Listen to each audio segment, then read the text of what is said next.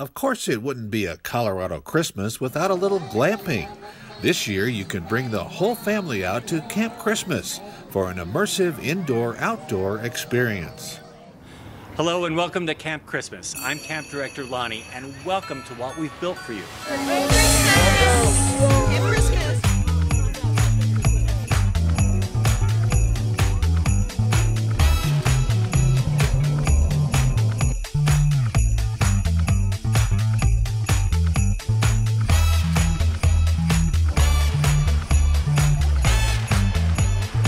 Forget decking the halls.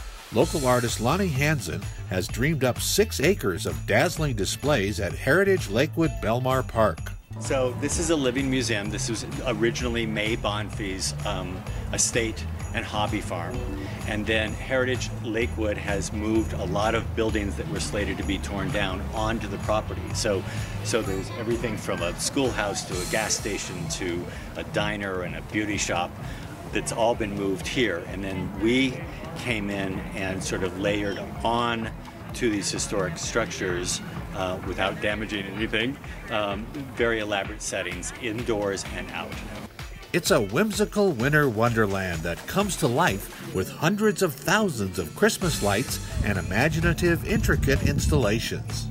Well, I've always been known as a maximalist and someone that tries to sort of load up every image and every setting with as much information and as much language as possible, which also means a lot of Goo-Gah and a lot of glitter.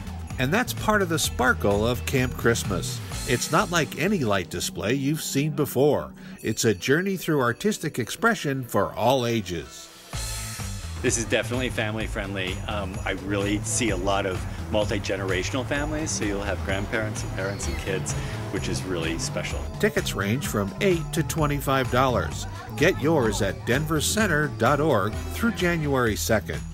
My hopes for the new year is to take a long winter's nap, but I'm hoping that this all goes really well and we get to start planning for the next year.